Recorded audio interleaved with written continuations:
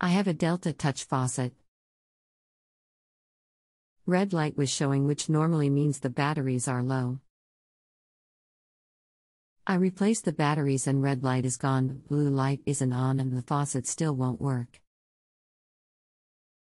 How long has this been going on? And how severe is the problem? 5 minutes. Do you plan on doing the work yourself? Yes. Anything else we should know to help you best? No. Hi there, I'm Cole. I see you're asking about plumbing and I think I can help. Is there any way to send a picture of this faucet so I can see what model it is? Also, do you know about how old this unit is? I will be glad to help. Here are photos. Is there a way to use as a regular faucet instead of touch if I can't get it fixed before tomorrow? I found your model. I have a call into my Delta guy. I'm trying to get you an answer here soon. Thanks for your patience. Thanks.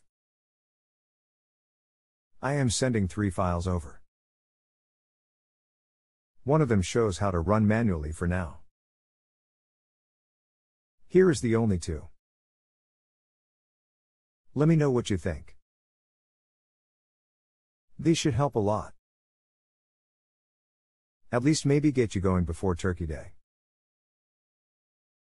Thank you for your patience. Have a great Thanksgiving. This doesn't have the info on how to run in manual. The first attachment up above should have it. I just double-checked. Let me know. It says for manual bypass. And gives some instruction. It refers to a document that wasn't sent for manual operation unless I'm totally missing it. Here it is. I think it is what you're trying to do. ABCD. It talks about removing clips and direct connecting the hose for manual hookup. Let me know what you think. I think this should work. You are bypassing the solenoid valve, so it should run manually after you follow these steps.